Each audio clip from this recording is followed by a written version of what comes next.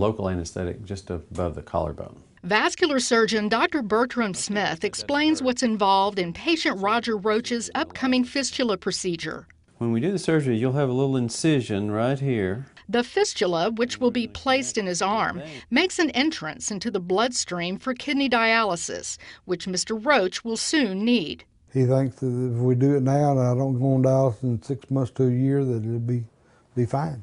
There are 2 types of access portals for dialysis that vascular surgeons commonly use. A graft uses a plastic tube to connect an artery to a vein. Grafts can be used within 2 to 6 weeks, and sometimes even sooner. The fistula joins an existing artery to a vein to allow more blood flow. It takes 2 to 3 months for a fistula to be ready for dialysis. Both are outpatient procedures. Fistulas using the patient's own vein and artery are preferred because they last longer and are less prone to infection.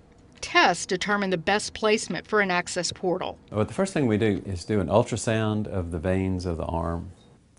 Regardless of how big they look, we want to see with ultrasound how large they actually are and if there's any previous scar tissue on the inside of the vein that might preclude it from getting large. A vascular surgeon is a vital link for dialysis patients, working closely with nephrologists or kidney doctors.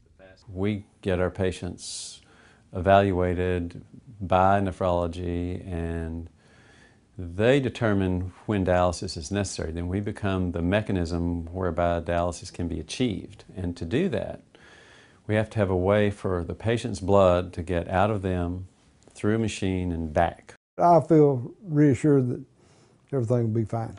Ask your doctor about your risks for vascular disease. Visit vascularweb.org to find a vascular specialist and learn more about vascular wellness.